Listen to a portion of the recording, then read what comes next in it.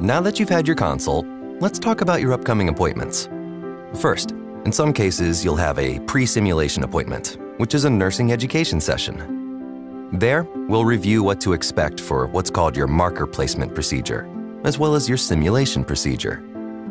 The marker placement is where both small fiducial markers and, for those who need it, a spacer will be put into place. During the procedure, fiducial markers, which are tiny gold wires, will be placed inside the prostate. These help us see your prostate on imaging every day, like GPS locators.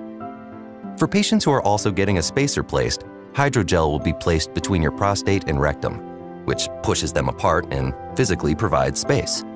This reduces radiation dose to your rectum. Prior to that procedure, you'll be given instructions as to when to take antibiotics.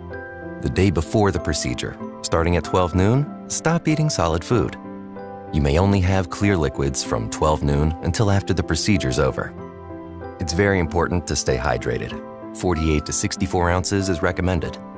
At 5 p.m., drink one 10-ounce bottle of magnesium citrate. You'll purchase this over the counter, and any brand is okay.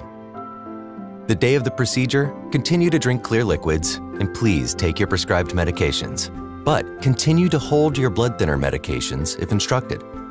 After your marker placement, you'll have your simulation or planning study.